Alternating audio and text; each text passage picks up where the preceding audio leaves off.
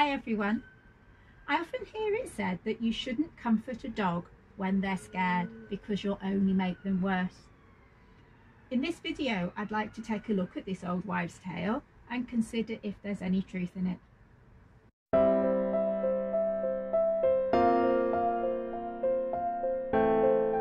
In my video on the importance of feeling safe, I discussed how feeling safe can help your greyhound to settle in when you first adopt them. It's an important part of becoming a pet to learn to feel safe in this new environment. And part of it is being able to provide a source of comfort to them as they go through this process.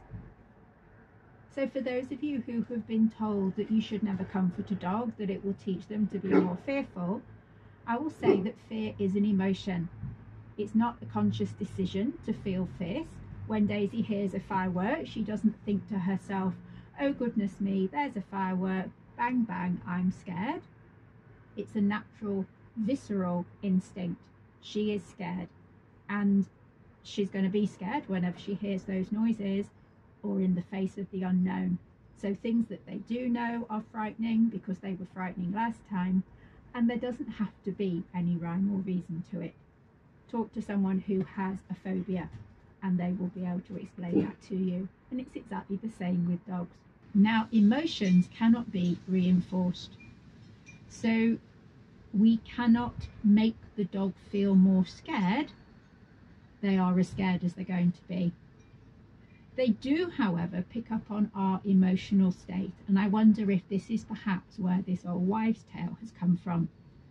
Emotions can be contagious, particularly between people and their dogs, if there is already a close bond. If you are anxious and nervous, you could convey this to your dog, and then you could make their fear worse, not because you're comforting them, but because they are picking up on your fearful emotions at the time. If this is the case, it's important that we comfort our dog in the right manner so that we can be a support to them.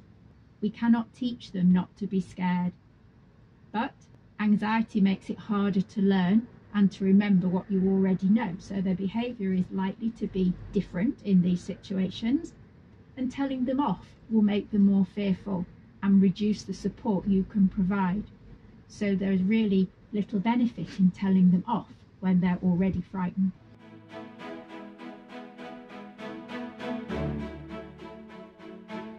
Let's think then about how we can help our dog to feel safer. There is research that shows that physical contact can be beneficial.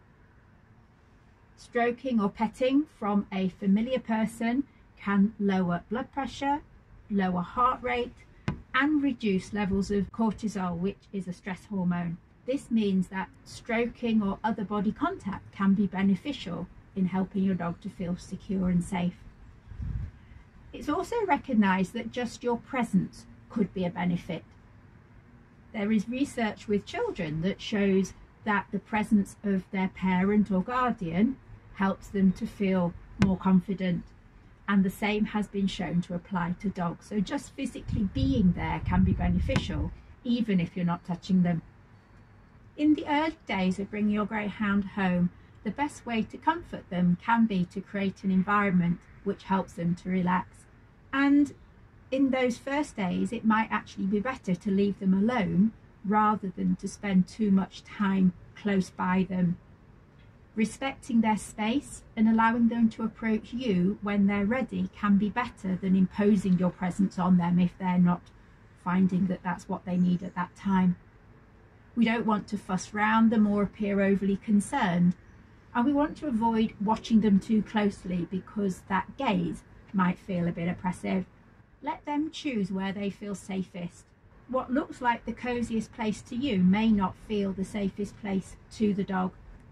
So for example, I know when Daisy's feeling upset because she heads off down the kitchen and lies in front of the fridge. This is nothing to do with wanting the contents of the fridge, but for some reason totally unknown to me, lying on the hard floor in front of the fridge is where she feels safe these days. It used to be at the bottom of the stairs, now it's the space by the fridge. Who knows why? Only Daisy can tell you. If it helps them to stay near you, then let them do so. Insisting that they're in a different room is only going to heighten their fear. And later on, once you've had the dog for a while, if they are more comforted by your presence touching them, then they will come to you and let you understand that need. And in those situations, then physical touch, body contact may be more beneficial. Most importantly, remember to stay calm and relaxed yourself. Focus on taking slow, deep breaths, making smooth movements, especially if you're stroking them. And it may be enough to just sit nearby and do something calm like reading, and let them benefit from your calming presence. Anyway, that's all for today. We'll be back again soon with more videos for you. Bye for now. Look out for new videos every Monday, and why not subscribe so you don't miss out?